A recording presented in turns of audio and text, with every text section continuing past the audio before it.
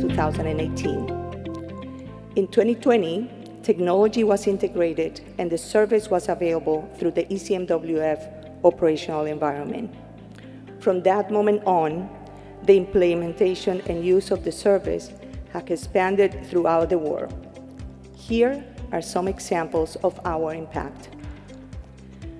Amir Givati from the University of Tel Aviv talked about the use of GeoGloss during Storm Carmel in 2021 and the evacuations of vulnerable communities in the Ayalon Basin and the city of Tel Aviv. Manuel Conde from the National Hydroelectric Company in Honduras explained how the reservoir was managed using the GeoGloss forecast before and in between Categories 4 and 5 hurricanes Eta and Iota, saving thousands of lives and millions in property in Valle del Sula.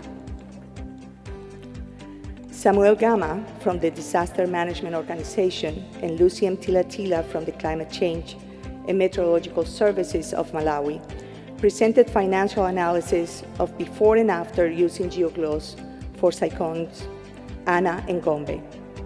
Thanks to the 15 days horizon forecast, a 40% reduction was calculated due to better disaster preparedness and response, and not a single life was lost thanks to the early evacuations triggered by the GeoGloss forecast.